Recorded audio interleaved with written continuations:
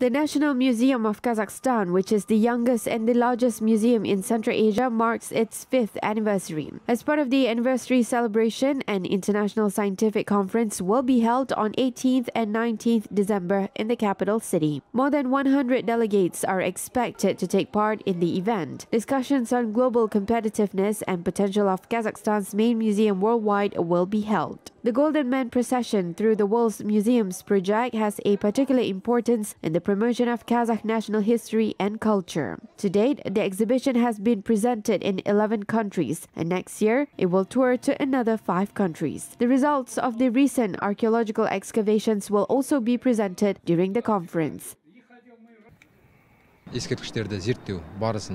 During the excavations at the burial sites, human remains were discovered, as well as valuable artifacts and gold items that have not been touched by anyone. The findings are in the process of research. Special laboratory examinations are being carried out. After all these works are completed, the scientific reconstruction of the historical object will be recreated, whereby it will be remodeled based on its appearance, its height, and clothes. All of the discovered items will be presented at the exhibition at the National Museum of Kazakhstan.